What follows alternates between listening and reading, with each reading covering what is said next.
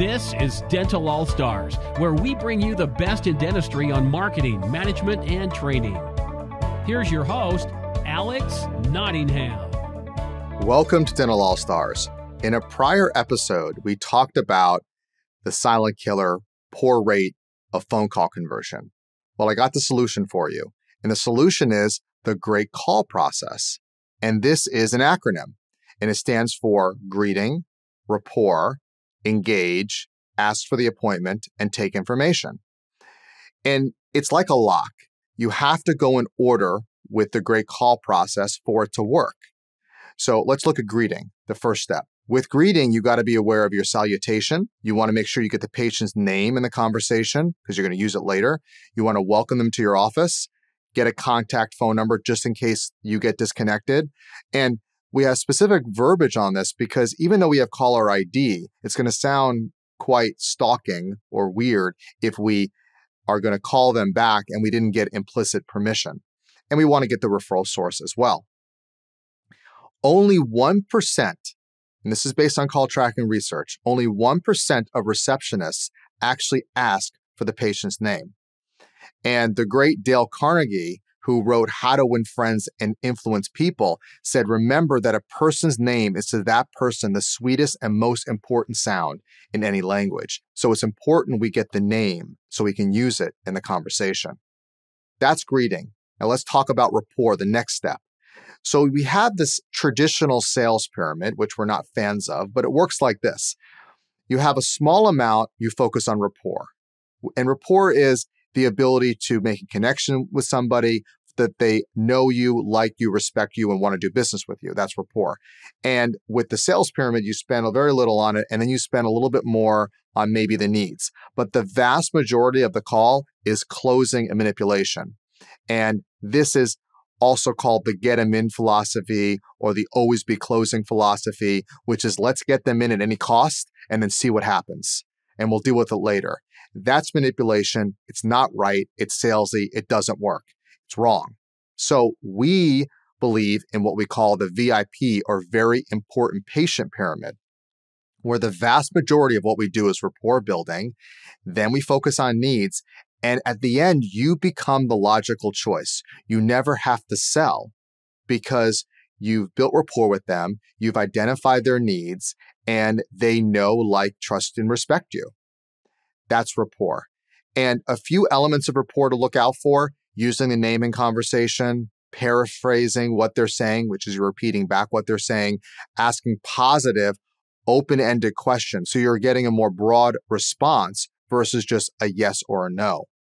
And you're active listening. So they hear you saying, and so on.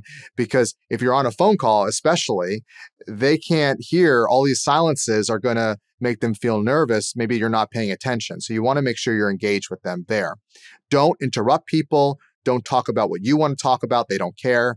Don't make patients repeat themselves. Don't talk about things off topic. Don't type when talking, and don't have multiple conversations with your team, not paying attention to the caller or the person in front of you. And of course, this goes without saying, don't be rude. And this was the ice flake, the snowflake on the tip of the mountain when it comes to rapport, or the tip of the iceberg. There's so much when it comes to rapport, when it comes to emotional intelligence, when it comes to building these skill sets. So always be finding ways to train your team on being better at rapport, being better at personality types, being better at emotional intelligence, being better on these soft skills. They help a lot. So we did greeting, we did rapport, now engage. So to engage the patient, you're going to answer common questions. You're going to share the sizzle, which is a way of highlighting your office. And we've done podcasts on sharing the sizzle, and we teach that in our training program. You then overcome objections. Now, it's important we go in order, remember? And a very common way that dental offices respond using great, but they do it the wrong way, is when somebody calls and says, what do you charge for veneers? Or you take my insurance. And then you answer their question right away. They go, oh, okay, let me call you back and think about it. Then you're asking for the appointment. Then you're trying to greet them and build rapport, and it's too late.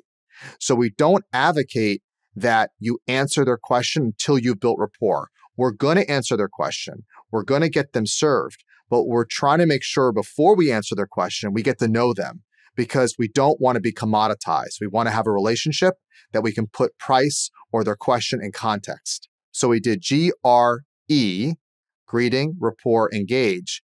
Now we can ask for the appointment because we built rapport. It's appropriate to ask for the appointment now because now we're friends. So is this your practice? Is this something you're saying when you get to the A or ask the appointment section? Well, you say something like, would you like to make an appointment? Like it's a choice. Or do you want to make an appointment? Or you just answer their question and engage and then say bye. Or you don't ask at all. So what we recommend you do after you follow the process, GRE, now we're at A, you say, let's go ahead and get you scheduled. Because like I said, we built rapport. We know their needs. Let's go ahead and get you scheduled then. Do you prefer mornings or afternoons? The reason we do that is we'd like to put them in the block that works best for our practice. This is the block scheduling concept that we teach. Even more important, while you're scheduling them, it's very important that you set up your expectations, that you create urgency, and that you get their commitment so they're more likely to show up if you follow these three questions, these three issues: expectations, urgency, and commitment. Otherwise, your patients will come in confused or angry, or they don't show, and now we have a broken appointment. The last step is take information, and we might say, oh, we're home free, we got it all done. Well, we have some blunders that happen when it comes to taking information. One, we take information too early. We want to get all their routing numbers, social security, all their things that they have, their firstborn, and it's like, whoa, I don't even know you yet. Or we're not thorough at the end. For example, do we have to pre-medicate, whatever that might be, to make sure that we're thorough for their appointment. Okay, our work has just begun. We touched the surface when it comes to phone skills, but there's more. There's other silent killers we have to overcome. And so I encourage you to go to allstardentalacademy.com/webinar to learn about these other silent killers and how to overcome them and grow your practice. And until next time, go out there and be an all-star. We hope you enjoyed this episode of Dental All-Stars. Visit us online at allstardentalacademy.com.